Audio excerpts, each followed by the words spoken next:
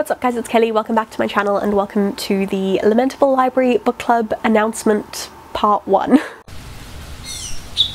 If you find yourself enjoying this video, then please don't forget to give it a thumbs up, and if you're new here and would like to see more of me, then please subscribe. So the Lamentable Library is a book club that I run with my friend Hannah, where we read Gothic books, horror, thrillers, basically anything that has like dark, spooky, creepy, or dark academia vibes. So 2021 was a very intense year. Like, a lot of stuff happened in my life. Hannah wrote and released a book. It was a lot, and Lamentable Library in some ways suffered for it. I often didn't announce the books on time. We didn't always get a chance to like do the live shows.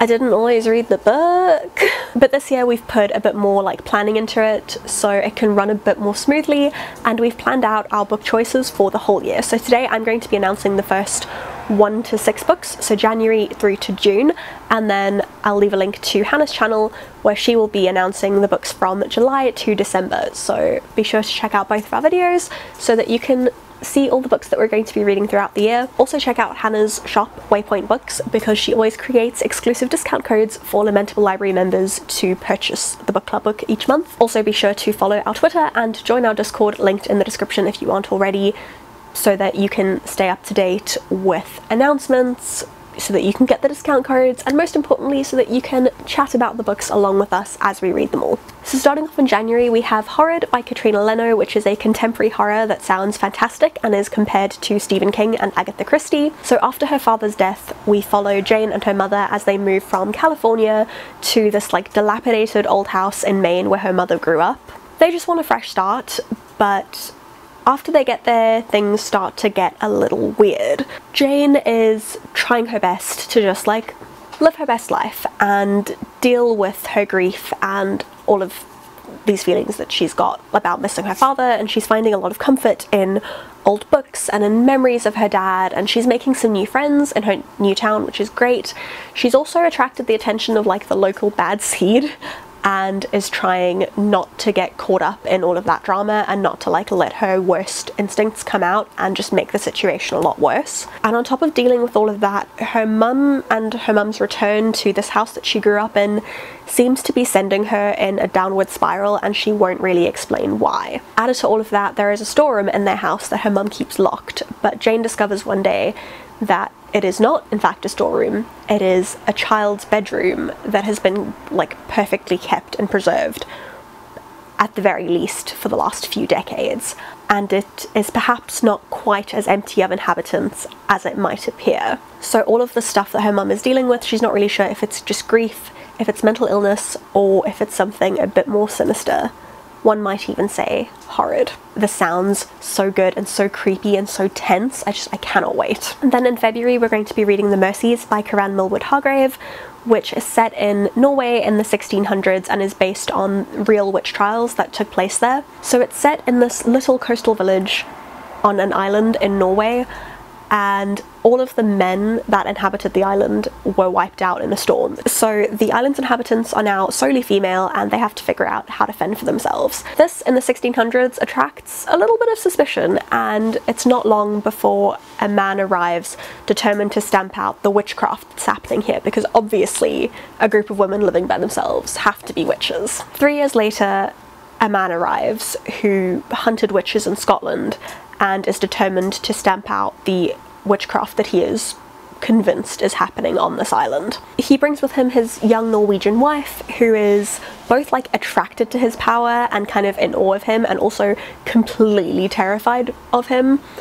And when she gets to this island and she sees these women, she sees something that she's never seen. She sees women having independence, and it shocks her, but also it just like calls to her, and she starts to develop a friendship with one of the women on the island, and it starts to lead to something that the two of them could never have expected. However, all her husband can see when he looks at this island is an evil place, untouched by God, and women that need to be basically wiped out. Again, sounds so good. I've never actually read anything by Karan Millwood Hargrave, but I've heard such good things about her, and I've heard really good things about this book in particular.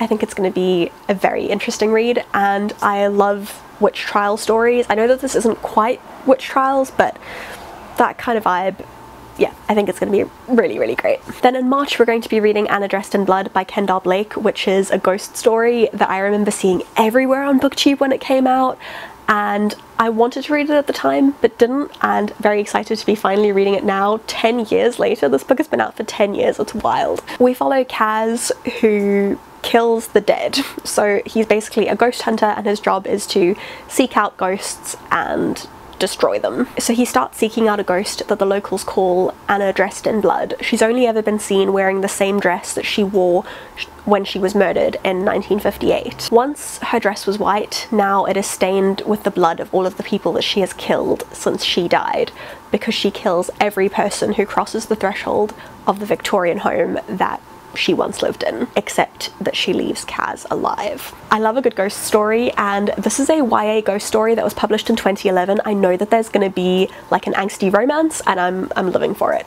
So here for it. In April we're going to be reading These Violent Delights by Micah Nemereva? I don't know. Not by Chloe Gong. This is the Dark Academia one, not the fantasy one. Just want to stress that. I'm just going to say this is compared to The Secret History meets Call Me By Your Name with elements of Hitchcock, and I'm obsessed. It's set in Pittsburgh in the 70s, and we follow two university students who are just like inexplicably drawn to each other. We follow Paul, who is a very talented artist but is very insecure about the fact that he comes from like a working class family, and he's also grieving the loss of his father. He meets Julian and is completely consumed by him. He has a huge amount of admiration for him. He sees him as like his sole intellectual equal, and Julian is wealthy and effortlessly charming, and Paul is just drawn to him. But for all of his good qualities, Julian can also be horribly cruel, and the more time that they spend together, the more they just become utterly consumed by each other, to the point where it becomes really obsessive and unhealthy, and then a violent traumatic event causes them to reevaluate their relationship. That's about the extent of what I know about it, but it sounds incredible. I've heard excellent reviews of it. I'm so excited to read this. I know I'm saying that about all of them, but like obviously we also weren't going to choose books that we weren't excited about, you know?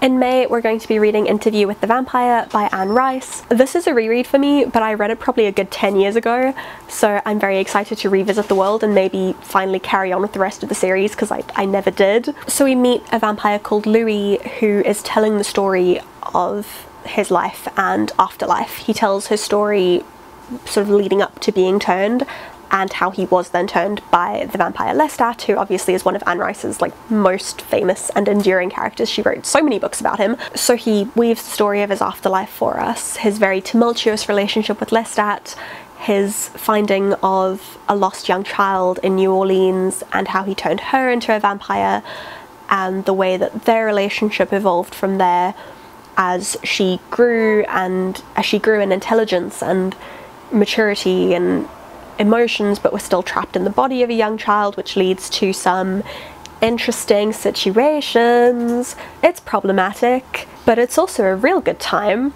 I'm very excited to be revisiting the story as an adult and seeing if my thoughts have changed on it in the last 10 years. And then in June we'll be reading The Lost Ones by Anita Frank. So we follow a young woman in 1917 called Stella, who is reeling from the death of her fiance. Lots of death being the catalyst for these books. Like I said, dark, spooky vibes is all we're going for with this book club. So her fiance dies, and her pregnant sister invites her to come and stay with her at her manor house, but when she gets there she finds that the atmosphere of the house is like very uneasy, that her sister is gripped by fear, gripped by suspicion, and she's not really sure how to handle all of this. And like weird things start happening. Stella starts hearing like sobbing in the middle of the night. She has footsteps on the stairs, and aided by a wounded war veteran, Stella starts to investigate the history of the house and uncovers some startling revelations along the way. Again, we love like a good, just like classic Gothic creepy house story, and I think this is going to be a great one. So those are the January to June picks for Lamentable Library. I hope I did a good job explaining them. I'm just basing this all off what I got off Goodreads, because obviously I haven't read these books yet, so hopefully I have enticed you. Hopefully you'll be joining us. Like I said, links will be in the description for our Twitter and our Discord, as well as Hannah's channel, so be sure to go and check her out so that you can see the books that we'll be reading from July through to December. Very excited for the new chapter of Lamentable Library, and yeah, just to kind of have things run a bit smoother this year, be a little bit more organised. and hopefully it'll be a great time for all involved. Thank you very much for watching. Let me know in the comments which book you're most excited to read along with us. If you did enjoy this, then please don't forget to give it a thumbs up and subscribe if you aren't already. In the description you'll find links to all of my social media. That's my Facebook, Instagram, Twitter, Goodreads, as well as my blog and my TikTok. You'll also find links to my Patreon, my Redbubble, my Ko-fi account, my online store, my Blackwell's affiliate link, and my Scribd affiliate link if you'd like to support me using any of those. But that's it for me today, and I shall see you all again very soon. Bye! My life is grounded in a firm routine of coffee, sleep, and work. I am not boring, I just stick to what I know.